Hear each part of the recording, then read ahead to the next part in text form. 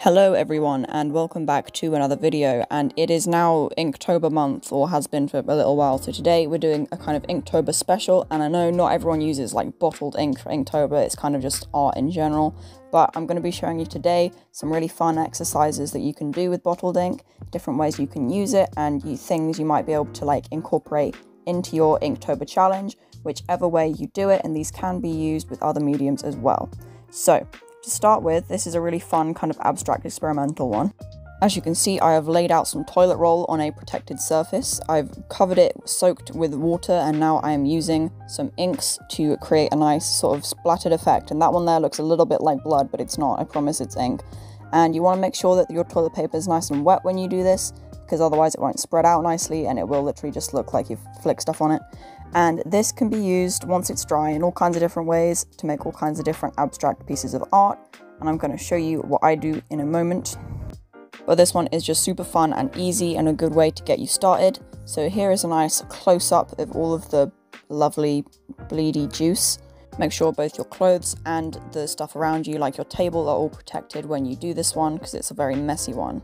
So as you can see, I tore it all up into nice neat squares, and I'm sticking it down into my sketchbook. And you can do this however you like, you don't have to tear them up, you can do literally whatever you want with these. You could make a 3D sculpture with them if you want to.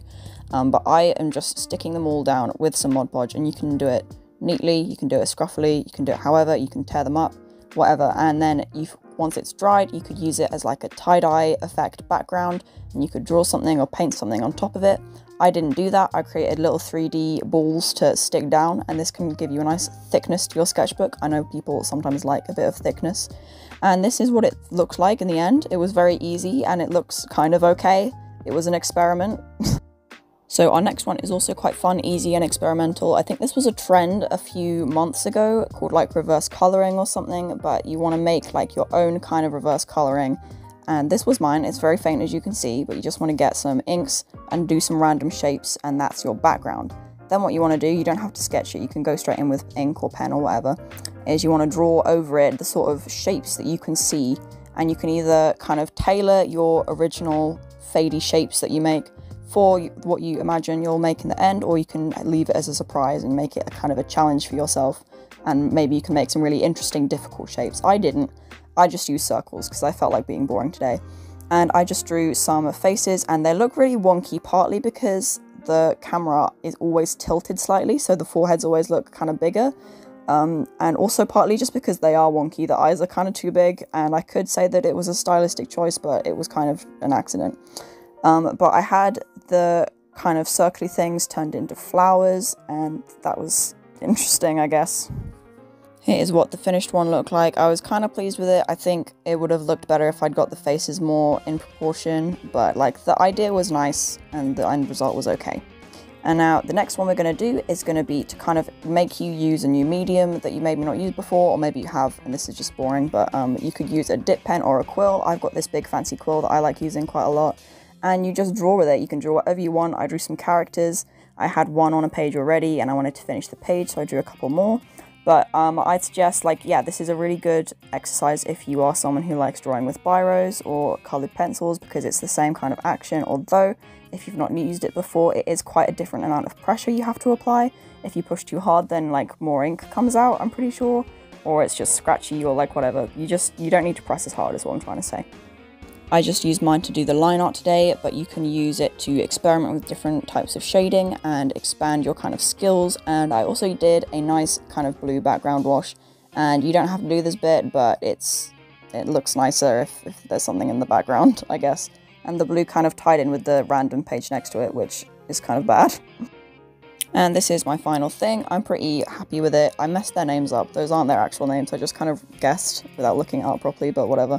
I was pretty happy with these character designs, and it was quite fun using the quill, even if it was a little bit more challenging than I normally have it.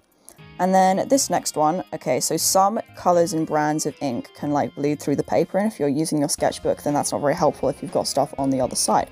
So this idea to combat that is to use post-it notes, or I guess you could use different other things, but post-it notes are good because you get like multicoloured blocks, and you have a bit more control over what colours you have, rather than like just using trash or whatever.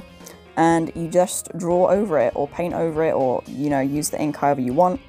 And I use my purple ink specifically because I know that that's the colour that bleeds through. So if you have the Winsor & Newton ink set, then just be mindful of that and maybe, yeah, only use that one if you don't mind ruining the other page, or if you're doing it like this. So as you can see, I'm doing a dragon, and I was trying to experiment with like a different style of drawing. I used more kind of scratchy marks and different kind of ranges of mark making and stuff. And it kind of worked, I think. And it was an experience, and I'm pretty happy with it, to be honest. I gave it this wash as well, and I think the wash really made it a lot better because it kind of bled some of the darker shading out a little bit, and it kind of just made it a little bit more wholesome in the sense that it looked more cohesive. So yeah, I was quite happy with this one. So the next idea is based on the fact that sometimes you don't always have like a reference that you want to use, you can't think of one, you can't find one, or whatever. This is to just find something on your camera roll, just pick something that looks kind of artistic and then use that. And the context behind this that I'm drawing here, I went to a Bambi Thug concert in Brighton in August, and it was very fun and it was good. And there were these two dancers who were topless and had these like tight black masks on.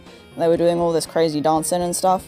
And I have a couple photos of that, and I thought that would be good to try and like practice my like anatomy and different action poses and stuff, because normally I just draw people kind of in a really stiff, kind of standing up straight kind of position. Because they were dancing, it's kind of more energetic, and so that was pretty helpful for me. And I'd recommend maybe you could do something like that as well, because if it's in your camera roll, maybe it's more likely to be of times when people were doing stuff.